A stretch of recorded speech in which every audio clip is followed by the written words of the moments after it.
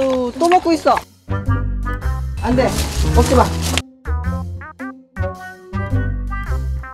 아유. 뭘 먹은 거야? 아, 돌을 먹었어요.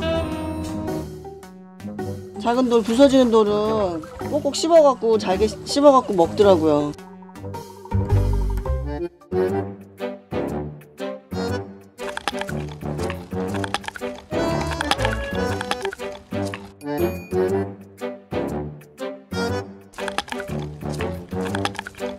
뭐 먹어?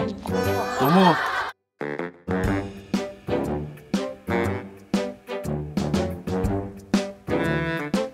없어. 이게 진짜 힘이 없어. 네가 날 떠나는 게 꿈속인 게 틀림없어.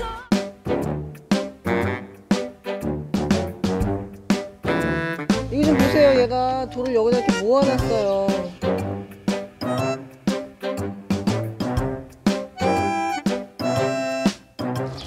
어머.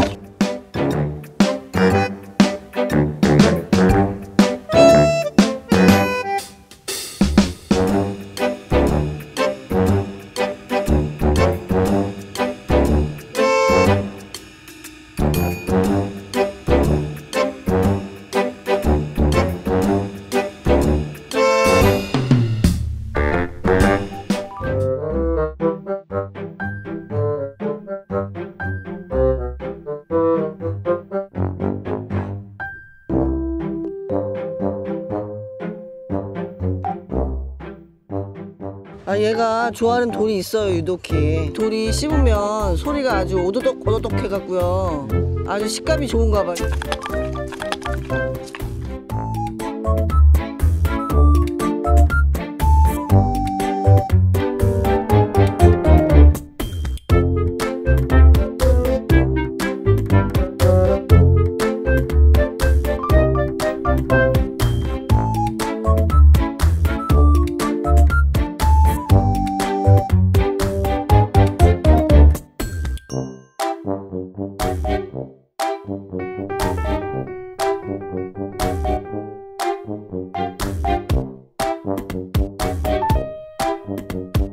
돌을 어떻게 씹다가 즐거움을 느끼고 그걸 이제 끊지 못하고 반복적으로 먹는구나. 그게 가장 큰 원인일 것 같습니다.